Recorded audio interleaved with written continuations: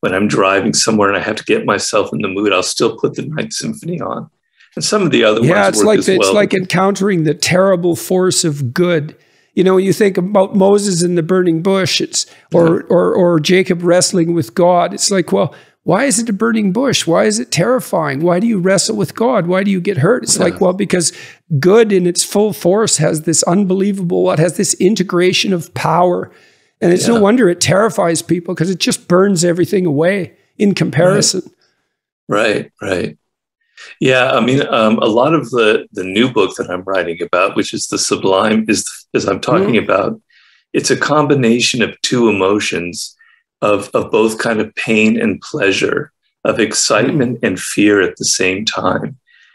So you're confronting something that kind of intimidates you, but is so awesome that you can't, you're just overwhelmed. And the confluence of two emotions, opposing emotions at the same time, is very, very powerful for a human being.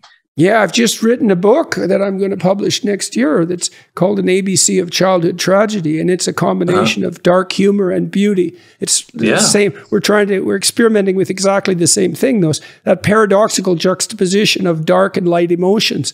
There is something sublime about that, and something awe-inspiring about that. I guess it's part of bringing what's dark into the light, or subsuming it under the light, maybe. So why the Sublime? What are you pursuing there? And what's the reason? The ultimate in Sublime is, to me, so the way I look at it is, being a human being and being socialized is a kind of a world. There's a limit, a circle that we have to live inside, certain codes and conventions that we have to abide by, and we all do that. And the codes and conventions for 5th century BC China are not the same as what we have now, but there's still that limit. And what humans are attracted to what lies beyond that limit. It's just part of our nature. It's a first part of it. And when we explore beyond the social limits and codes and things we're supposed to do and ways we're supposed to act, it's deeply exciting and thrilling. But there's also that element of fear involved, right? See, I think that's a better, what would you call it, formulation than Nietzsche's idea of will to power, is the desire to exist on that sublime edge. And that is the border between order and chaos that you're describing, right? You want, and the thing, and that is the source of meaning itself. I mean, that's why I think music is so powerful, is because it plays with predictable forms, but continually adds that level of unpredictability, beautiful. You know how in any kind of music, the simplest music, someone who's good at it, country music, there'll be a key shift or a twang on the string or something that, or something discordant. Yes, exactly, and then and integrated within sort of a higher unity, and it's deeply meaningful. It puts you on that edge of the sublime, and we do find the meaning that helps sustain us in life exactly at that place. That's something more deeply real than anything else. Well, so and sort of the ultimate thing beyond that limit is death itself. And the word sublime means up to the threshold of a door, or sublimen, limen being the limit. Right, like and subliminal. And so I've been meaning to write this book for 15 years, and I got distracted. But then about 3 years ago, I nearly died myself. I had a stroke. And I came, just an inch away from dying myself. I was driving my car. And so some of the experience, the near-death experience, and what it kind of taught me, and how it sort of remained with me 3 years later, and how I kind of feel it in my bones, and how it's altered how I look at the world and everything around me, is to me the kind of the ultimate sublime experience. So now, unfortunately, I'm able to write about this in a way that's actually very personal and experiential instead of just purely intellectual. And why, unfortunately? Because of the price you had to pay for it? Yeah, the price is I can't take a walk. I can't do the swim. I can't do the things that I used to love. So, I'm kind of, I can, I'm functional. I can walk around the house, but I can't take a hike, and I can't do my long distance swimming or my mountain biking or anything like that. So I paid a price. But I'm alive. Yeah, well, and it was so interesting it was in the aftermath of that devastating experience that you decided to turn particularly to the sublime. Yeah. Well, it's because I've been wanting to write the book for a long time, and I knew that it has to do a little bit with the feeling of death, you know, and well, kind I of don't that's, understand that. So why that? Why make that as? I'm not disputing it. I don't. yeah, I just don't understand. Like, I mean, you talked also about 50 Cent's brush with death, but yeah. why does the sublime, in your estimation, why is it tangled up with the idea of death? Well, because there's a limit, that limit, and experiencing the limit gives you that sense of excitement and fear at the same time. Well, death is the ultimate limit. And to have gone up to that door and glimpsed to the other side and literally felt it in your bones and literally feel your bones melting away as you kind of go into a coma, you know, is like, I went up to that door. I actually peered inside of it. Now, other people have had much stronger near-death experiences. Mine was more of the milder sort, but still, I peered in. as far as near-death experiences go, Well, it's relatively minor. Well, you know, my coma lasted an hour or something. Some people, you know, that's nothing, man. Experts, they have comas for like 3 years. Well, okay, all right. I could have had a more intense near-death experience, but it was pretty intense. Yeah, it sounds like it was sufficient. It is, but sort of the sense of life is almost too much. It's overpowering in its immediacy, and we humans try and kind of dull the razor edge so much so that we can live.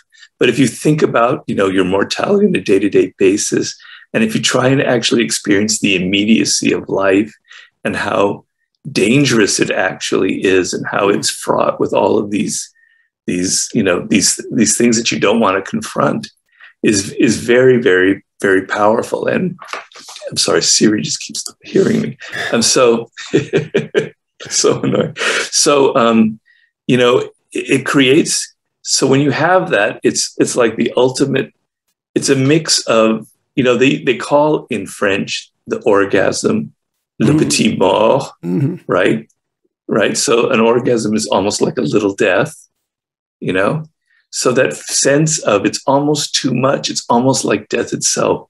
Like something so pleasurable can actually kind of morph into something a little bit frightening as well. Something a little bit like you're exploring something that you're not supposed to be exploring. You see that in the ease in which laughter and tears can be interchanged, right? You see that with children. They can switch from laughter to tears in no time. And, you know, you can laugh so hard that you cry. And it's often, too, when you're crying about something sorrowful that someone can say something funny and it'll switch to laughter. And that's all way down at the level of instinct, right? Where these, and it's so interesting to see the opposites touch at that level. Yeah.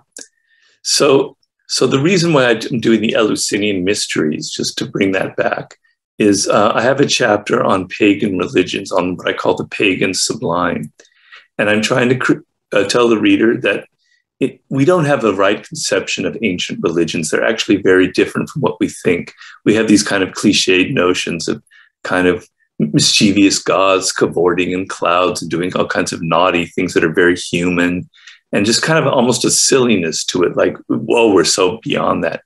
But actually, pagan religions were extremely serious, and they were based on creating, go away, Siri. And they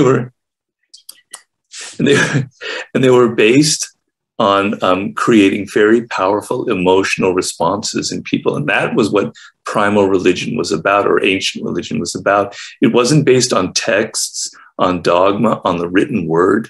So the Eleusinian mysteries, because they're mysteries, because nobody ever wrote about it, there's no text, there's nothing written that we can go to. Yes, there's the hymn to Demeter that kind of maybe describes a little bit of what it's based on, but we don't know really what happened because nothing was ever written down. It was simply about creating this overwhelming emotional reaction in which you took the initiates to the edge of death. You made them experience death in life, which is the story of Demeter and Persephone. You were like making them feel as if they had gone into the underworld itself. And that created a whole new relationship to life. But I wanted this idea that religion isn't this kind of milquetoasty thing that people think about nowadays. It was initially an extremely powerful reaction to human vulnerability, to our weakness in this immense cosmos with all of these very powerful forces.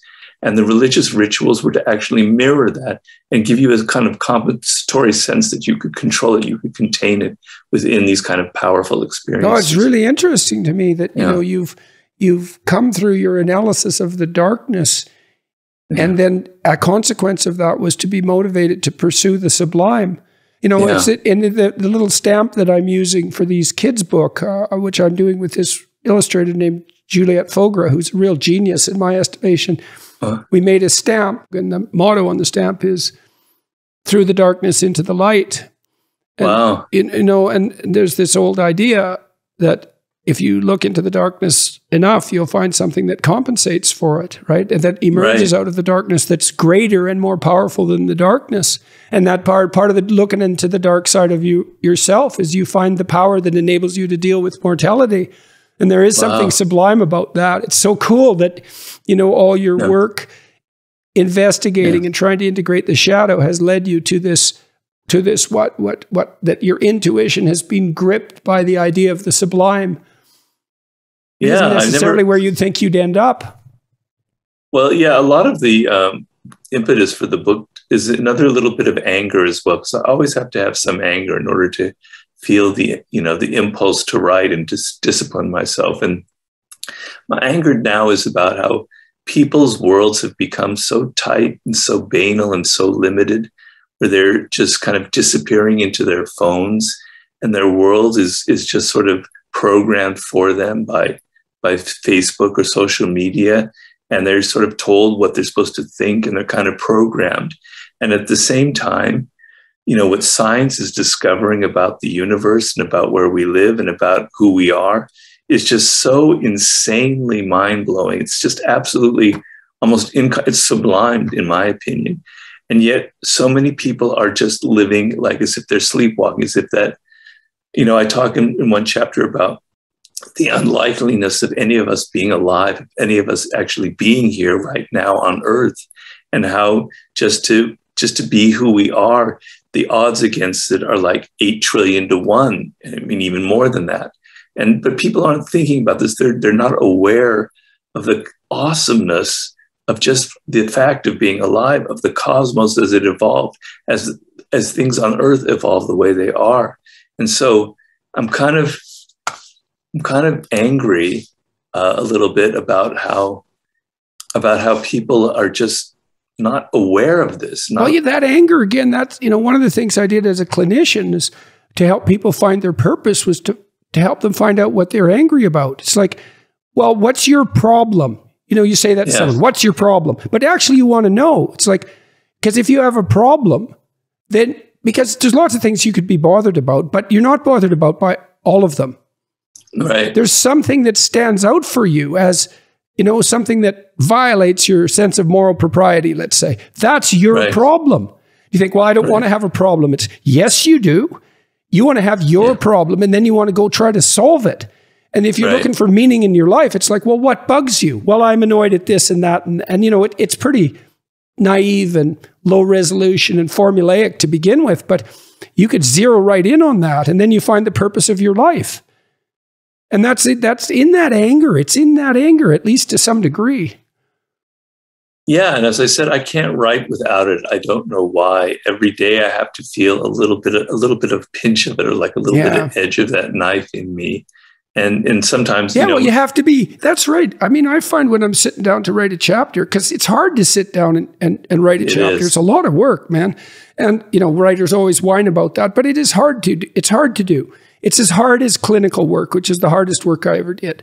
And so, but I have to be, it's like, there has to be a reason for this, you know, to get me going to do it. It has to be important. And that means it has to be dealing with something weighty. And if it's weighty, it's going to act, it's going to call out of you all of your emotional responses, including certainly including anger. Certainly that's a tremendous form of energy. Well, I don't know if you have the same experience, but I read so many books for my research, et cetera. And that's the main thing that I fault them with. There's no kind of energy behind it. There's no human behind it. There's no voice that's kind of screaming out why they have to say this. Screaming out is exactly right. That's a great book, Screams. Like Solzhenitsyn's Gulag Archipelago. That's like 3,000 pages of screaming anger. It's like you sustained screaming anger for 3,000 pages. It's unbelievable. It's unbelievable. It's like being caught in a windstorm reading that book. Yeah. And that's no wonder that greatness is terrifying. Yeah, yeah, and that's kind of channeling the dark side in some ways. Yeah, definitely. Yeah, well, just, I mean, that man brought down a totalitarian state, at least in part. It's like you have to have a lot of force, and you think that it's not going to be anger in part to push back against. That's all that kind of petty tyranny that you were talking about in its most, what would you say, most rigidified and universal form. And one man, you know, who decided he was going to tell the truth and harnessed that passion to his words, changed the world.